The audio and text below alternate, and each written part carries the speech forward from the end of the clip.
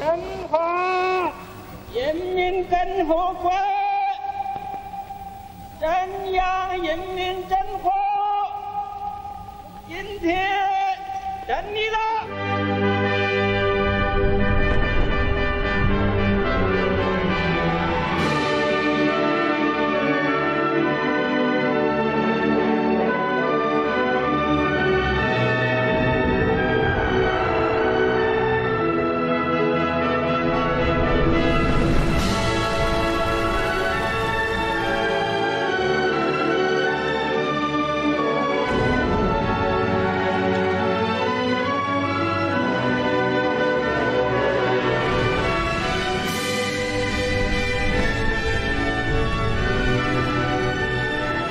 为建设富强、民主、文明、和谐、美丽的社会主义现代化强国努力奋斗。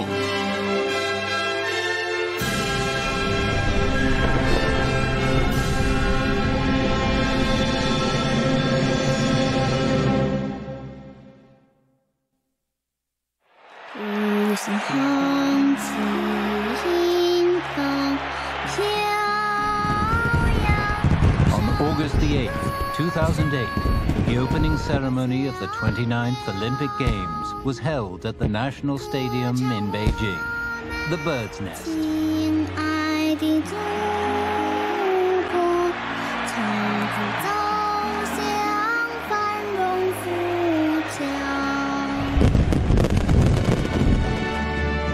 In building the stadium, 110,000 tons of steel had been used. This was equivalent to a sixth of the country's annual steel output in the early days of the PRC. Today, the stadium is a popular place to visit.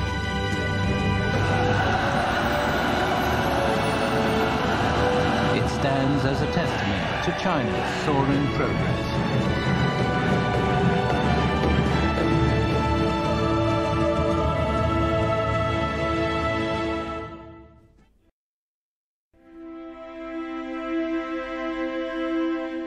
In 1908, the magazine Tianjin Youth addressed the issue of China's interest in the Olympic Games. The article posed three questions.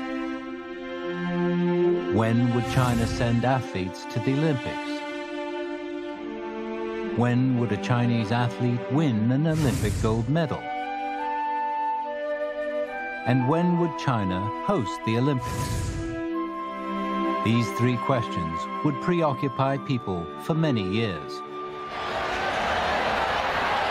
In 1932, the 10th Olympic Games were held in Los Angeles. At the time, Japan was occupying China's three northeastern provinces, where it had established the puppet Manchukuo regime. In the hope of gaining international legitimacy, the Manchukuo authorities asked the International Olympic Committee for permission to send a team to the Olympics. This provoked so much popular outrage in China that the Kuomintang government hurriedly assembled a team.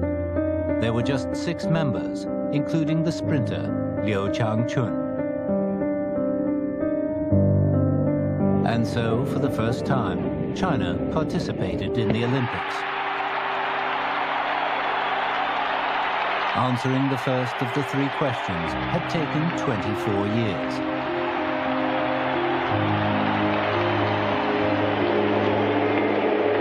China failed to win any medals in that first appearance, but it learned the lesson that the stronger the country, the better it would do in the Olympics. China, if it was to achieve its Olympic aspirations, would first have to realize its people's dream of a strong and prosperous country. But to poverty-stricken, war-torn China, that dream seemed distant. 现在看到的这是洛杉矶纪念体育场，我们中国代表团进场了。 The very first gold medal of the 1984 Los Angeles Olympics was won by marksman Xu Haifeng.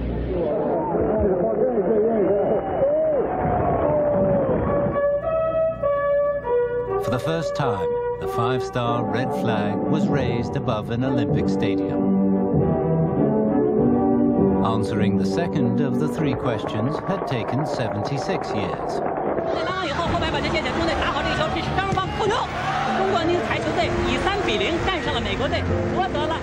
In the course of the next 16 years, in the 5 Summer Olympics from Los Angeles in 1984 to Sydney in 2000, China won a total of 223 medals, including 80 gold.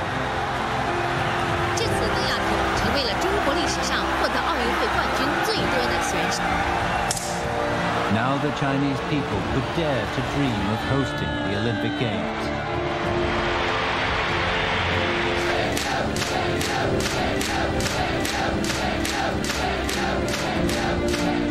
The Games of the 29 Olympiad in 2008 are awarded to the city of Beijing.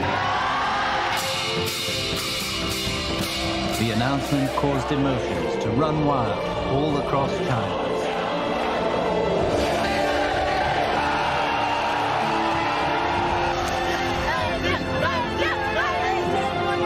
People could finally feel a close affinity with the Olympics. 中华民族都激动，中华民族起来了，中国人伟大！祖国万岁！ Answering the third of the 3 questions would take 100 years.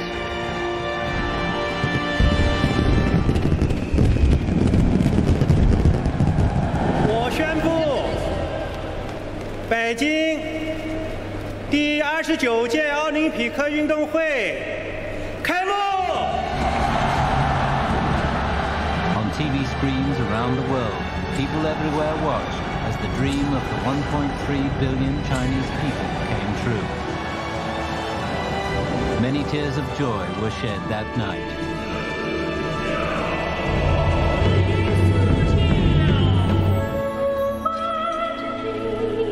Under the bright light of the Olympic flame, over 2,000 years of Olympic tradition merged with 5,000 years of Chinese history.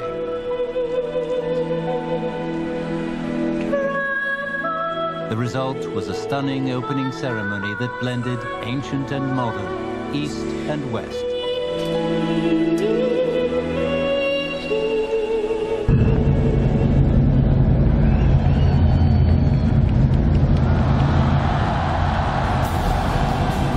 The flame lit up the night sky and stirring music filled the stadium. Spectators waved flags and cheered.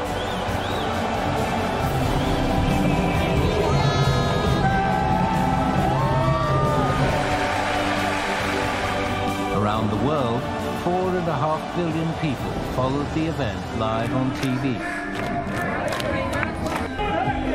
These were truly exceptional games. Thank you. Merci. 谢谢. Attention.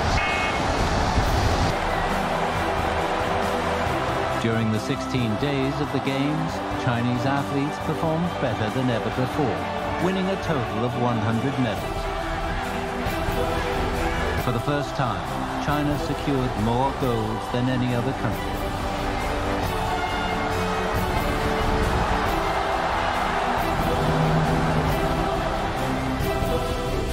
Through the Beijing Summer Olympics, the world saw China in a new light. People witnessed a country that was rapidly developing, vibrant, open, and charming.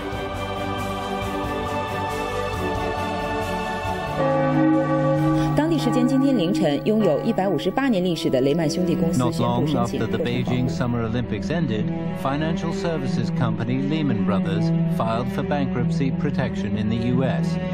This was the first shock in a financial crisis that would shake the entire world.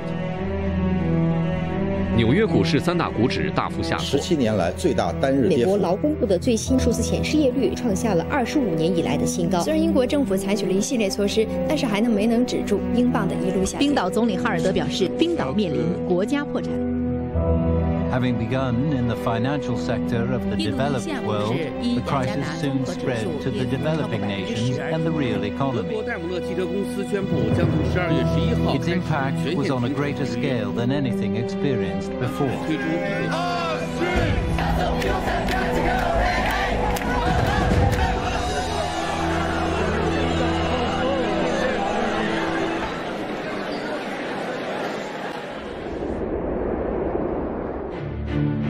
China was not immune. The Pearl River Delta has one of China's highest concentrations of export-oriented small and medium-sized businesses. Many of them were hit hard by the crisis. In the first quarter of 2009, China's economic growth fell to 6.4%. Both exports and imports saw negative growth. The Chinese government reacted by adjusting its macroeconomic policies and adopting measures to increase domestic demand and stabilize employment. Internationally, it worked actively with other countries to formulate a number of initiatives. These included reform of the global financial system. China was one of the first countries to emerge from the downturn. Economic growth continued through 2009, when GDP increased by 9.4% compared to the year before. In 2010, it exceeded 40 trillion yuan, or $6.1 trillion. This meant that China had surpassed Japan to become the world's second largest economy. 中国的 GDP 在30多年间增长了20多倍，中国速度一直是世界关注的焦点。中国的 GDP 从1978年的1495亿美元猛增到2010年的6.1万亿美元，平均每年增速接近10%，开创了中国经济发展史上前所未有的高速时代。China has maintained its position as the world's second biggest economy. It has contributed far more to global growth than any other country. As the main engine and source of stability for the global economy, it gave the international community hope and confidence that the difficulties could be overcome.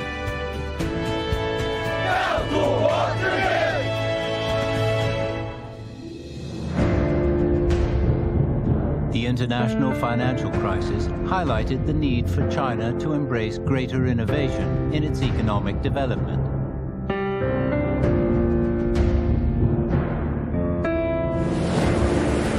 Since the beginning of the reform and opening up, China has consistently identified science and technology as the main source of productivity. The powerful focus on scientific innovation would transform the economy and society.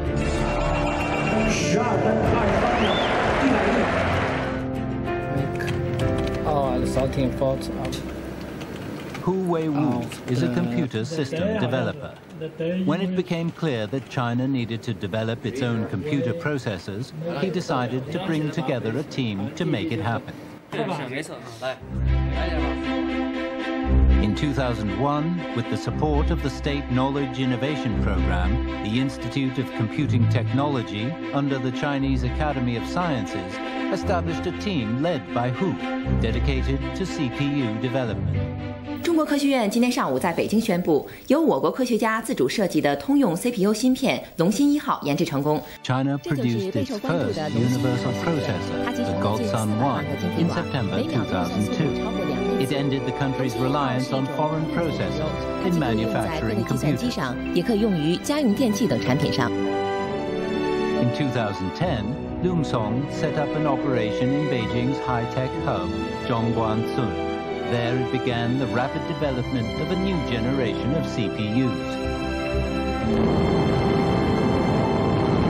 On March the 31st, 2015, Loomsong processors were sent into space as part of the Beidou satellite navigation system.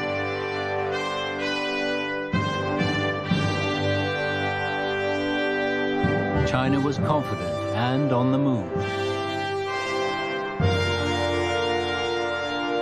However, as the country spread its wings, ready to soar, inevitably it encountered challenges.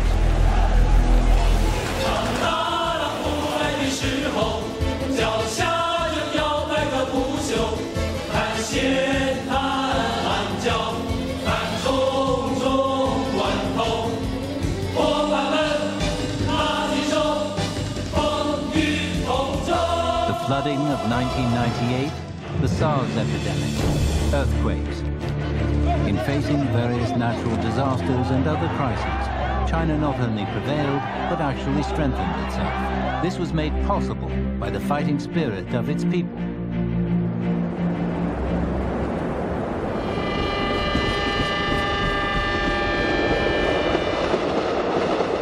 The Qinghai-Tibet Railway extends for 2,000 kilometers past Qinghai Lake in northwest China, through the Guanjiao Tunnel and across Hozil and the Tangula Mountains.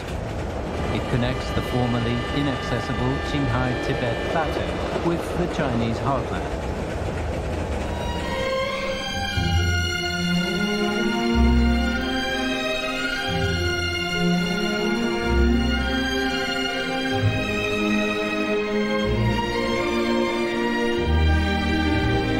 It's the highest railway in the world and, at 1,956 kilometers, the longest across a plateau.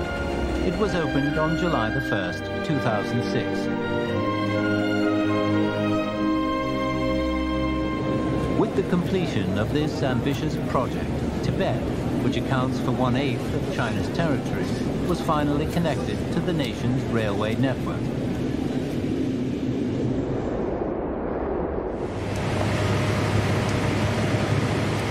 It took 6 years to build and involved a workforce 100,000 strong.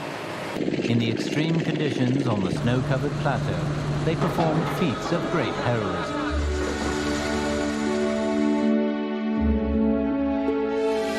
Much of the work was done in inhospitable, high-altitude areas, where the workers needed to carry oxygen tanks weighing 5 kilos each.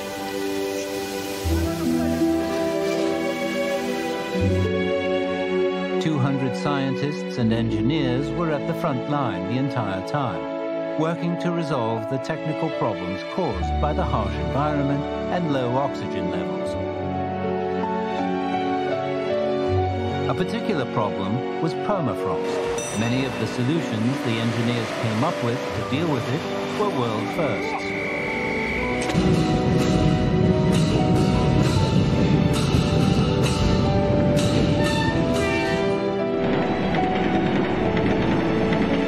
Princess Wencheng traveled to Tibet in the 7th century AD. It took her 3 years to get there. Today, trains travel from Beijing to Lhasa in just 3 days. These once faraway places are no longer so distant.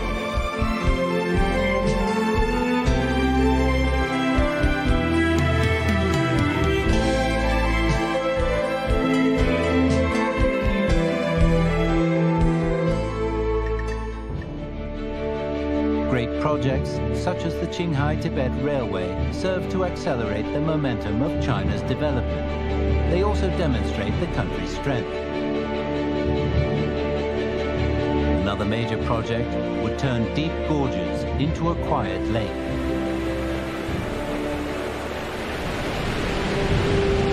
This is the world's biggest water control project. It's also the greatest mass engineering project ever undertaken in Chinese history, the Three Gorges Dam. As long ago as the early years of the 20th century, Sun Yat-sen had proposed building such a dam in the international development of China. Mao Zedong brought up the idea again after swimming across the Yangtze at Wuhan in 1956.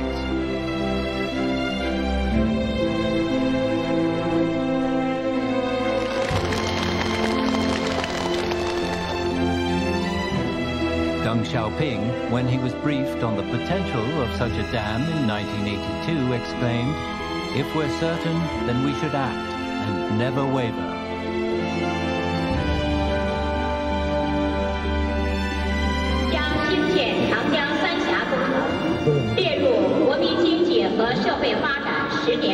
It's a day that will forever be remembered by history. On April the 3rd, 1992, the proposal to build the Three Gorges Dam was passed at the 5th session of the 7th National People's Congress. The dream of over a century was coming true.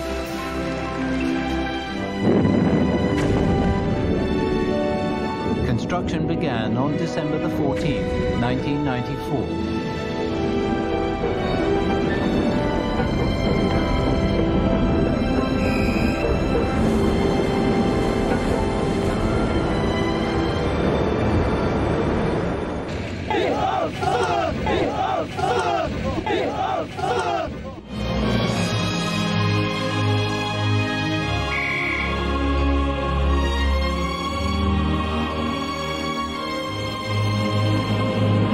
号，三峡工程左右岸26台发电机组全部建成投产，比计划整整提前1年完成投产目标。目前，三峡水 In October 2008, 26 of the Three Gorges Dam's generators went online. 8亿千瓦时，是世界上最大的电站。By August 2009, the project was virtually complete. By preventing flooding, the dam made life along the river safer. It brought other benefits too, in the form of generating power and improving shipping and water resource management. People living along the river now had unprecedented opportunities for their development. But for the dam to be built, 1.3 million people had to abandon their homes.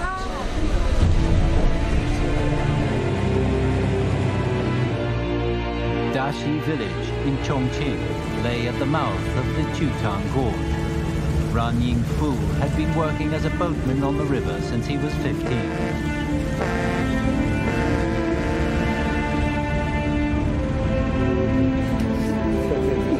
But this voyage was different. He was transporting his family of 9 and 256 other villagers to Changfang County in Anhui Province, 1,000 kilometers away. It would be his last time at the helm of his boat. 为了国家建设，舍小家，保大家。父老乡亲们，三峡是我们的故土，的确难舍。为振兴中华，建设祖国，我们挺起胸膛向前走。父老乡亲们，再见。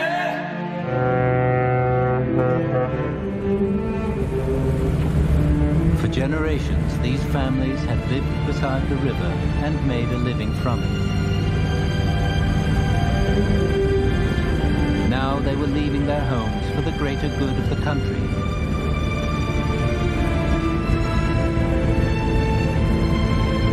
The banyan trees on the banks bear witness to their sadness, but also their determination.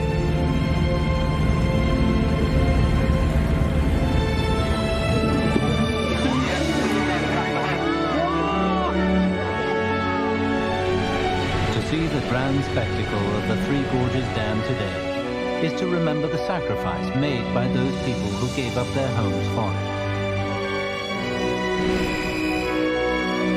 Nor must the countless workers whose labors have helped China soar ever be forgotten.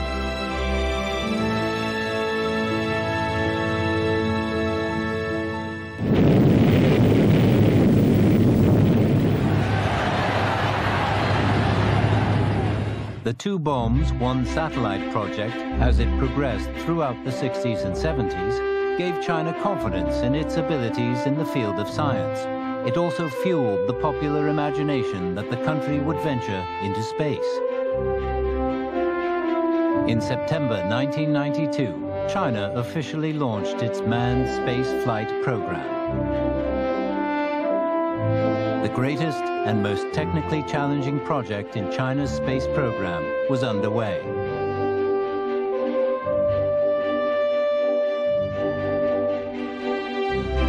"60-year-old Wang Yongzhe was the chief engineer. 59-year-old Qi Fa-ren was the chief spacecraft engineer. The two had been among the most brilliant young scientists working on the two bombs, one satellite project. Now they were facing the greatest challenge of their lives. They were guiding the latest generation of young scientists into a new era.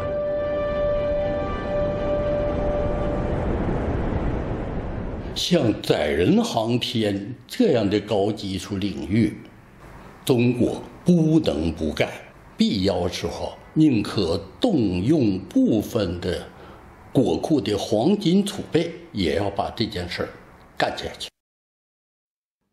And so China began building its own manned spacecraft, the Shenzhou.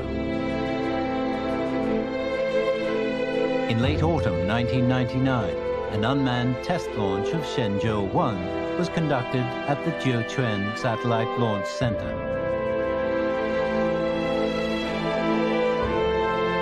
Jiuquan became the world's third site to conduct manned spaceflight launches after the Baikonur Cosmodrome in Kazakhstan and the Kennedy Space Center in the US.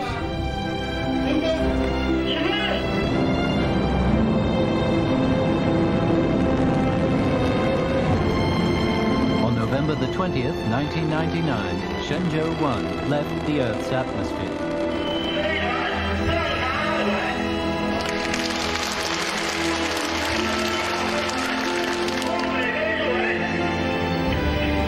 With its successful return 21 hours later, China marked a major breakthrough in its manned spaceflight program.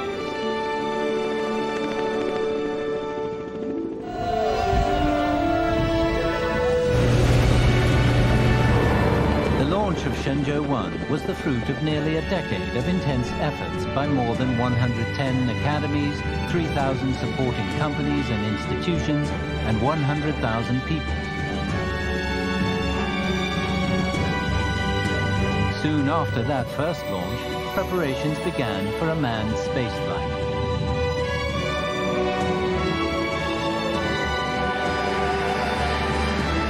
On October the 12th, 2003, astronauts Yang Liwei, Zhai Zhegang, and Nie Haisheng arrived at Jiuquan.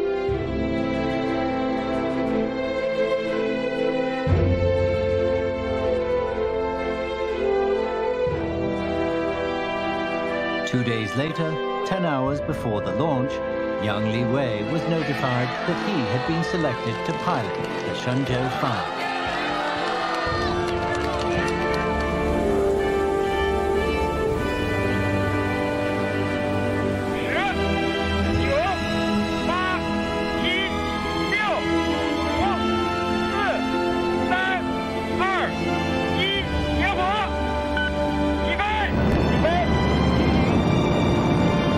A historic moment.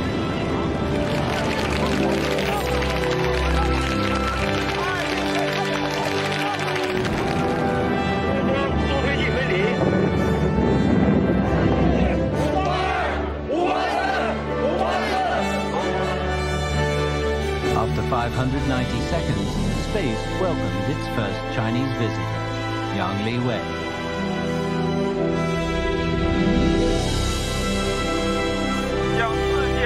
人民自豪。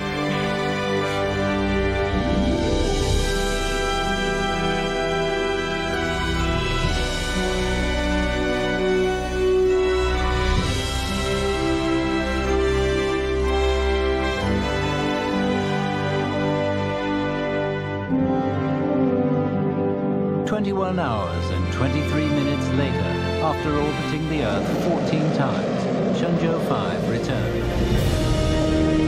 Yang had completed humanity's 241st trip into space. China had become the third country in the world to launch a human being into orbit.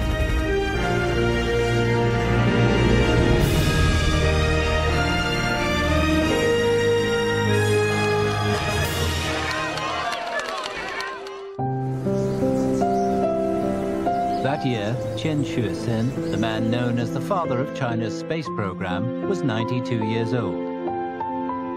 It was 50 years since he had first proposed sending someone into space. In 1967, Chen had coined the Chinese word for spaceflight, Hang Tian, navigating heaven.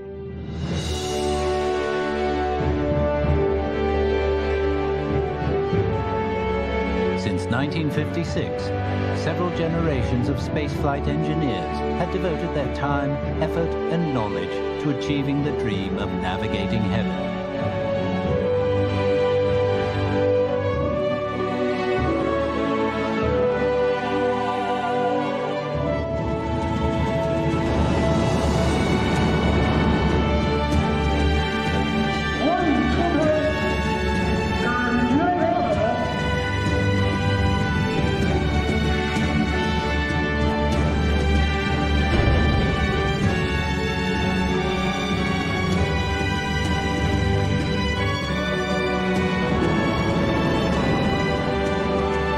水球，像这样一个透镜，透过它，你们还可以看到我的倒影呢。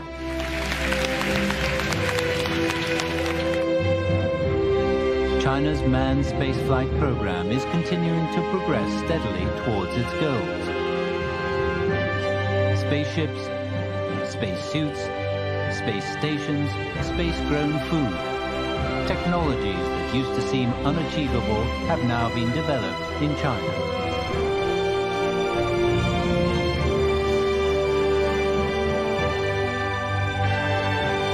China has become a spacefaring nation. 这一成就，再一次向世人昭示，中华民族是勤劳智慧、富有创新精神和创造能力的民族，是自强不息、勇于战胜一切艰难险阻的民族，是爱好和平、积极为人类和平与发展的崇高事业不懈奋斗的民族。